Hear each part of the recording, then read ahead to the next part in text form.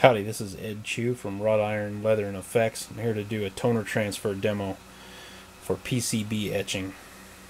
I use this method for my prototype PCBs to test out my designs before I send them into a manufacturer to get them machined. This is the impatient person's method. What you're going to need is print out your design. This is just one I messed up. This is just going to be a throwaway on a piece of scrap here, just a demo for you. But what I print onto is the backing paper of these internet shipping labels. These are 2 labels per page. You can probably get 1 label per page. It'd be better because it wouldn't have a little line in the middle of it. Anyway, these are $9 on Amazon for 100 sheets. They work perfect. Nothing else I've tried works as good or even close. Piece of copper clad. Print your design off on that paper. Use a thick paper, a thick glossy paper setting on your printer if you've got options like that. I use a Samsung printer. You can see it prints really nicely and sharp and crisp on there. I've got a Brother laser printer, an older one, and it ghosts. A lot of that toner comes down. So Brother printers are kind of known for not being the greatest for toner transfer, especially onto the slick paper. Key ingredients here: you need a can of white lacquer. You could probably use other colors, but white is good. Got some 3% hydrogen peroxide, some 31% muriatic acid. That's our etching solution. Don't worry about that right now. We don't need that. You need some denatured alcohol or some rubbing alcohol. I don't know if rubbing alcohol works. I know denatured alcohol does work, and I've got a ½ gallon of it. Acetone. You need some acetone. If you mess up, you need a rag for your acetone and a rag for your denatured alcohol. Do not mix the two, or you will rue the day. I think that's it. You need some water in a little bowl. I use dirty water. Clean water will probably work too. Coca-Cola. That's just product placement in case they need to endorse me or something. Okay, here's what we're going to do. We've got our design. Get it oriented however you want. This design doesn't fully fit on this little piece of scrap, so it doesn't really matter. The design is messed up anyway. Get your lacquer. Shake it up good. Okay, now what we want to do is spray a thin layer of lacquer directly onto the copper clad material. Now you want to let this dry about 30-40 seconds. I blow on it to speed it up a little bit. Don't touch it. You want it to be shiny, a little bit shiny but not wet. Take your design and you're going to lay it on there. Once you've laid it on there, do not move it. So get it lined up just how you want it. Lay it on there. Hold it with one hand. Rub over all the toner with the other. Now, the reason I say do not move it, as soon as that toner touches the lacquer, it's going to start to transfer.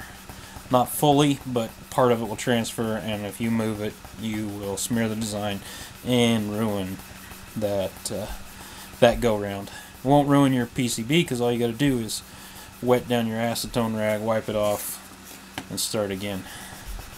The reason this works, the way we're going to do it here, is because the toner will transfer onto the lacquer really solidly. It makes a nice transfer. Then we'll go back and wipe off the lacquer with some alcohol. The toner, the printer toner, is not soluble in alcohol, so when we use the alcohol, it will only dissolve the lacquer in the areas where the lacquer is exposed and leave it just how we want it for our etch. Okay, now you need to do that a little bit more fully. You can see this piece didn't fit here, but you need to rub it really good. And what would happen if we did this at the perfect timing was this would just lift off here and leave all the toner on there.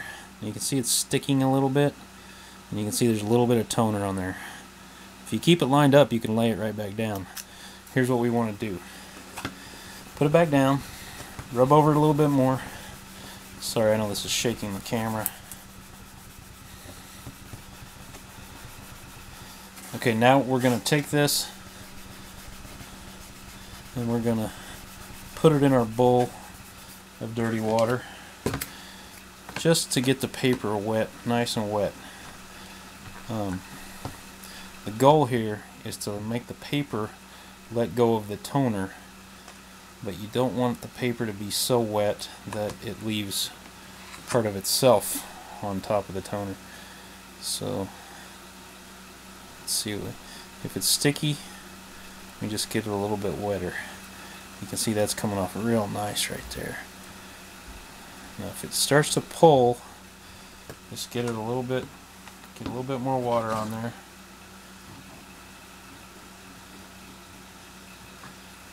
Don't get too impatient at this point. You know you're impatient, that's why you're using this method, because you hate the other method where you have to use the clothesiron and wait for 15 or 20 minutes. Okay, so we've got it almost all. There's just this middle part that's a little bit. Get some water under there. I probably got this a little too wet now. Now, this is going to have a little bit of paper residue on it, and that's going to be a little bit problematic, but we will deal with that later. I just want to show you the main step in the process here. Okay, there we go. There's your transfer. You can see it's really good. There's just a little bit of paper residue right here, which will rub off if you're careful, but I don't recommend rubbing that very much because it's easy to rub off toner at this point in the process. Now what we're going to do is we're going to get our alcohol, not acetone. We're going to get our alcohol rag. We're going to wet it down good. This is just a towel. I'm just drying the water off here. Okay, get your alcohol rag. Make sure it's not your acetone rag. Get rags that look very different so you can not mistake the acetone rag, because the acetone will ruin this.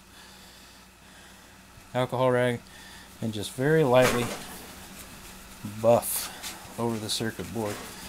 And what you're going to do is that alcohol is going to dissolve the lacquer that's exposed, and it's going to leave the toner alone. I'm not going to, and just if it's got a little bit difficult spots, use more alcohol. Don't use more pressure. More pressure will rub your toner off. So I'm just going to do most of this, leave the couple sticky spots to finish up later. If you do get some paper residue on there and it doesn't roll off real easy, just wait for it to dry completely, and then sometimes you can just peel it right off there. Okay, you'll see now we've got almost all of this. There's a little bit of lacquer left on there, but I'm not going to do the whole thing at this moment to just keep the video a little shorter. But you can see that's a really nice toner transfer. That'll do real nice in the etch. Now if you get a spot, I'll show you real quick, where you just can't get the lacquer out of it and you're afraid you're going to mess up your traces, get just a regular ink pen and go in there. I'll show you. Let's see. See this part right here? This is filled with lacquer. And just go in there right beside that trace, and you can just gently scrape it off with your ink pen. And you can see right here is where I did that. You can see it's full of ink now, but the great thing is the ink is soluble in alcohol. We wipe it off, and right there is where that was all white. You can see it's clear now. That's it. It's ready to etch. Well, it would be ready to etch if I went ahead and cleaned off all the lacquer a little more thoroughly. But that's it. If you got any questions, let me know. Shoot me a message at Wrought Iron Leather and Effects on Facebook, or right here on this YouTube video. That's about it. Oh, pro tip for the day.